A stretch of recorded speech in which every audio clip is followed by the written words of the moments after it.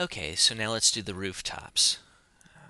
I've already got a nice texture here that I've used for the sky. I could use it again for the rooftops, and really no one will be the wiser. So let's duplicate this layer by clicking and dragging it down to the new layer button. I'm going to drag it up above these just to keep them separate and rename this roof texture. And obviously it's still got the mask for the sky, so let's get rid of that. Click and drag on the layer mask itself. Drag that down to your trash can, and this will give you the option apply mask to layer before removing. We want to just delete it because we don't want to apply it, otherwise we'll get stuck with just the sky art there. So let's delete, and there it is. Let's come up to edit, transform, and 180.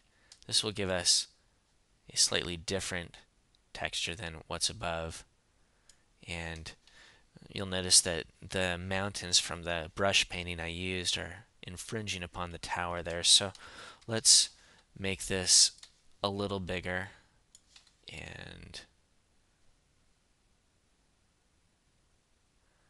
that's pretty good. It's still infringing on here, but it'll only be showing on those little parts there.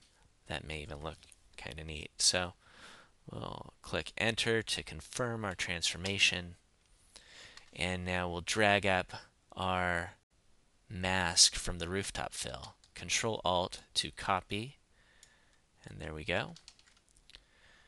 Now let's do a couple different things than we did with sky.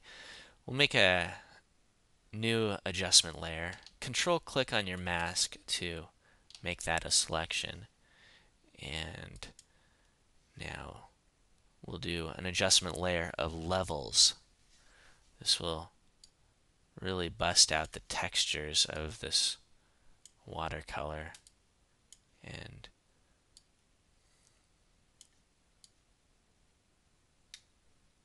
maybe make things interesting.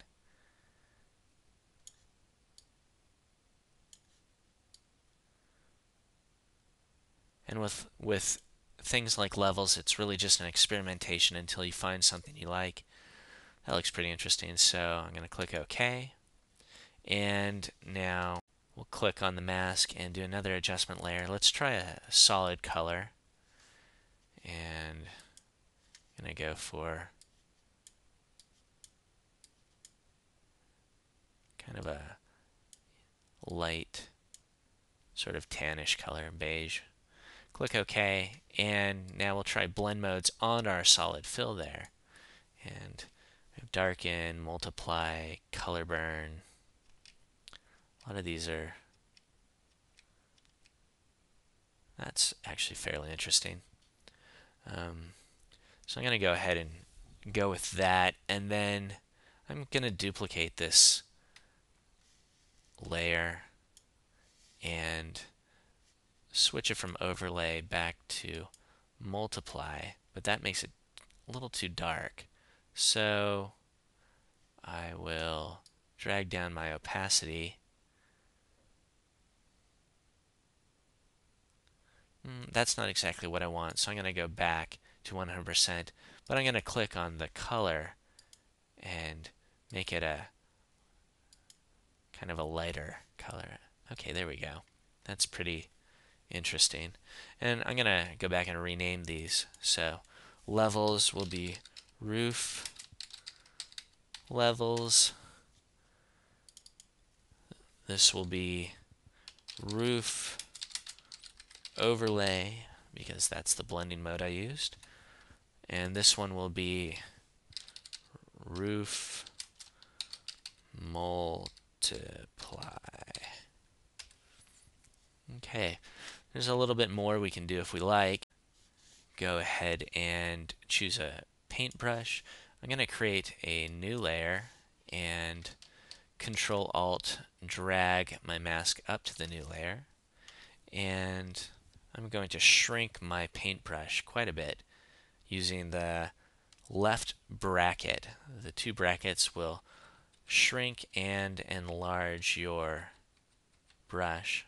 But since we want to shrink it, I'm using the left bracket key. I'm going to choose a nice yellow color from my swatch. And now, always make sure that you are painting on your art rather than your mask like I just was. So click on the art and choose the yellow color. And that's a little bit bright. So I'm going to Control Z, going to take my flow down to 5% and try a little painting like that.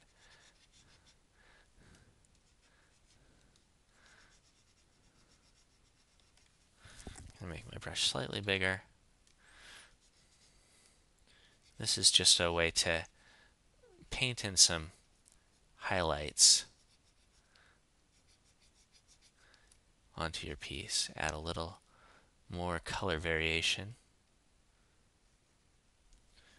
And you can choose other colors as well.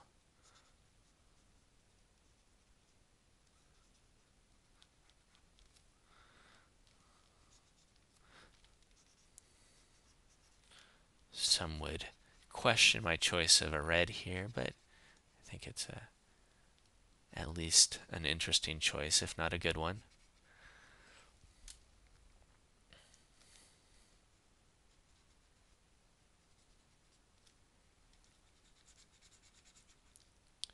I can use the brown to mute some of that.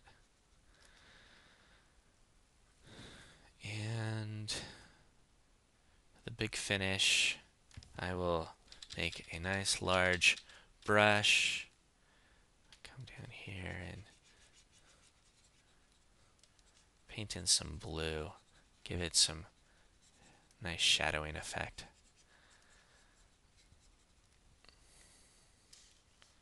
All right, and there we have it. A coloring book job